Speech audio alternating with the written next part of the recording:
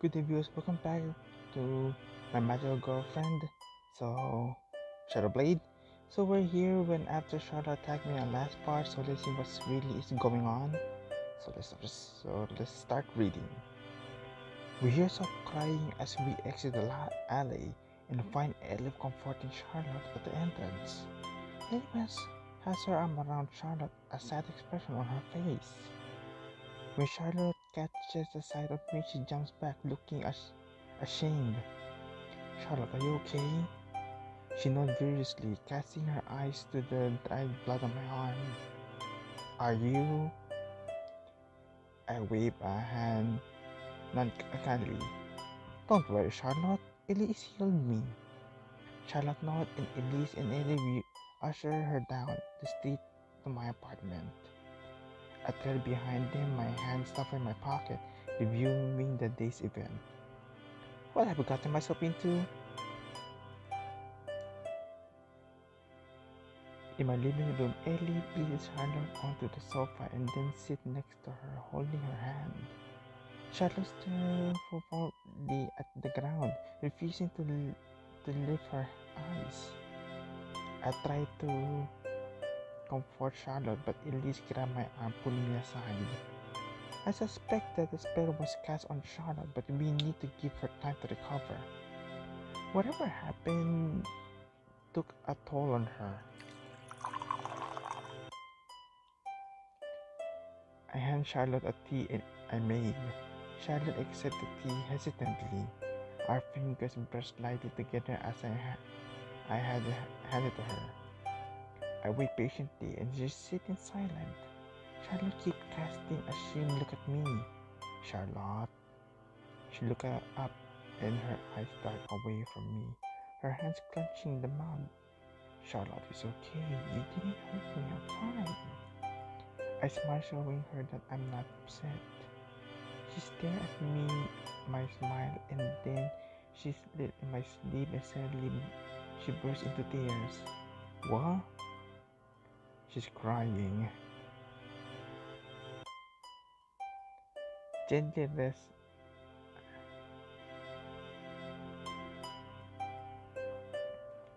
I rest my hand on her knee gently and massage it. She sniffed the tears slowly. It's okay, Charlotte.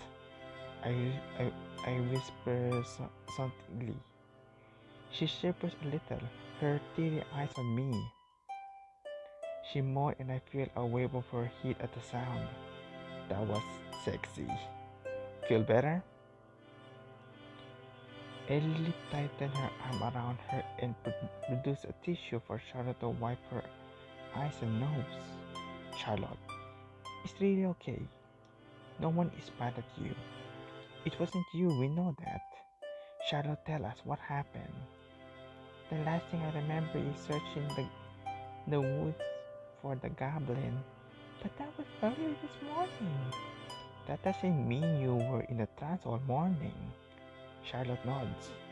Yeah, I was only seeing Jenna there, and then I can't remember the rest. Elise jumped and looked alarmed. Jenna, are you sure? Jenna? Yes, I'm sure. Is that the magical girl I saw after in Elif when she had to run after the goblin?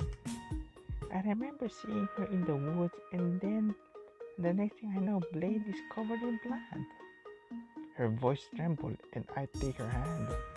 Elise is persistently lost in thought. Wait, who is Gina? She's one of my classmates, another magical girl. So that's why she got rainbow aura too. That means there are other magical girls here in the city. Yes, her. I did see her. Suddenly I remember the girl I saw today was in Sage Aura on our campus. Could it be? What is the Blade? I saw a girl in a uniform like yours. I tell her everything I saw on campus. She had a rainbow aura too, but it was dark. I shivered, remembering the cold eye in her eyes. That was Gina. I suspect that Gina cast a spell on Charlotte because he wanted to hurt you. Me? Elise nodded. Yes. Charlotte's aura was different today. So a spell makes sense.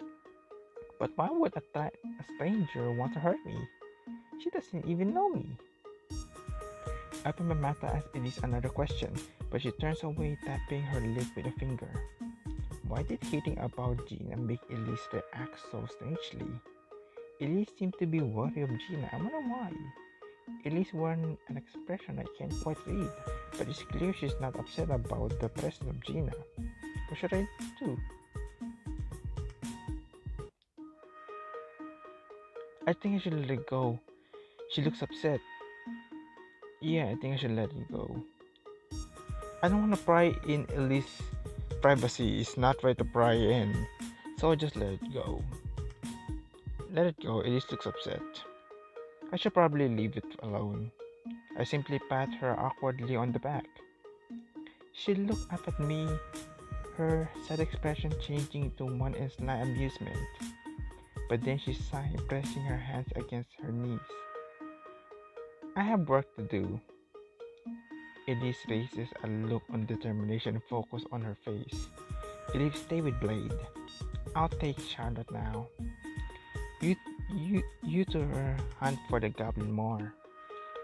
I look anxiously at Charlotte. She's sitting detectively. She hasn't risen yet. Elise is waiting patiently by the door. I don't think Charlotte should go just yet. Charlotte. She sits silently, refusing to move. It seems like she doesn't want to leave.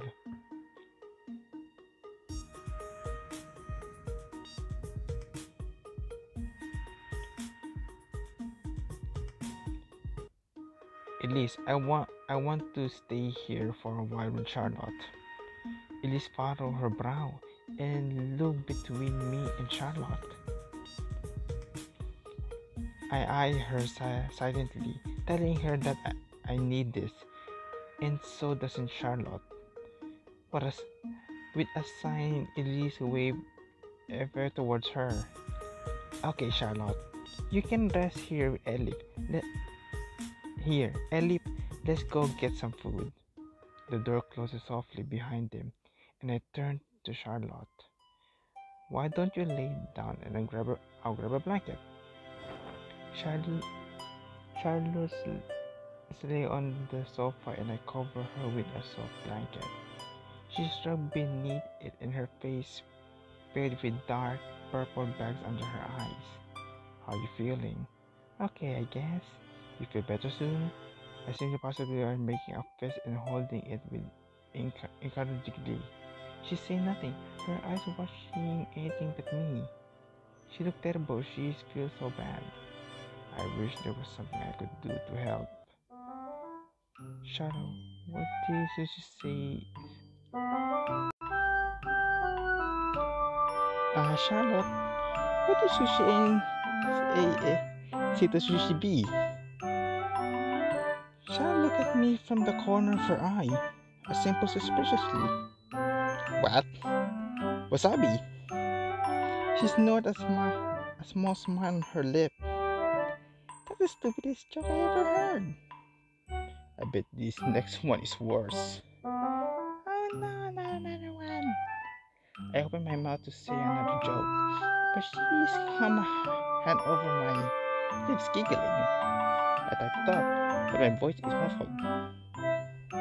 She burst into laughter, and then instead of her hands stiffening me is her lip. My eyes widen in surprise as Charlotte kisses me. She pulls away, cheeks pink. That's to say I'm sorry, Charlotte. I know you say you don't have to be sorry, but I hurt you. Her eyes tear up and I wipe them away gently. Shh, don't think about it. She bites her lip, looking at me through her long lashes. My heart pounds a little faster. Never thought I would feel this way. What way? Sad? No, look. Love? Is that love? She flushes even pinker and calms her mouth shut. Cold. You never thought you would feel cold? She nods vigorously, and I grab her blanket.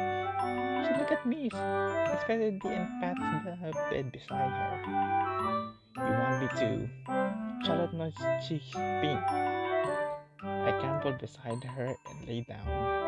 Before I know it, Charlotte has dropped herself over me. She sat on the top of the dragging the blanket over us. Charlotte, shh! You're so loud! She giggled but closes her eyes. Well, at least she's happy again. In seconds, she's snorting softly, completely relaxed. She's sleeping. I brush her hair away from her face and stroke her head back. I bit my lip, trying to ignore the sexy sensation of Charlotte on my body. I clench my eyes closed and hear the sound washing through me. She's even sexy when she's sleeping. I like you, Blade. Snore. You feel my body heat up from embarrassment. Elise and I are out looking for the garden again. I cover my eye, looking at everyone's autos carefully. There, Elite, that's the goblin! I point at the teenager boy wearing a dark hoodie, but he heard me. He sprints away, pushing rapidly through the crowd. He rushed past Elite and the wind blows her skirt up. Yeah! She squeals and I catch a glimpse of her pink panties. Seriously? Her panties. She kneels covering herself, but the goblin is getting away.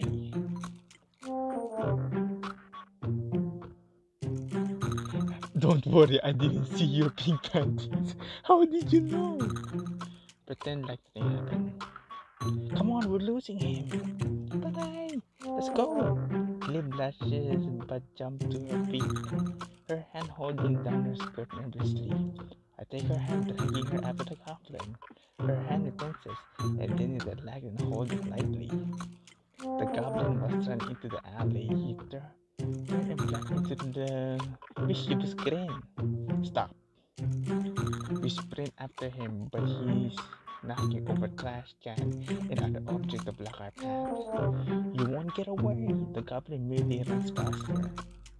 Then, hey, I'll give you a red-tailed toad if you stop. I jump over the trash and push over easily and keep running. Just then, I turn to see Ellie sprung on the ground. I stop torn between chasing the goblins and helping Ellie.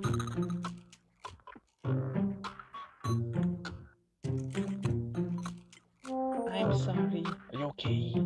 I'm fine. Ellie blushes, biting her lip. Let me take a look at that. She scoffs away nervously, but she whines in pain. It's okay.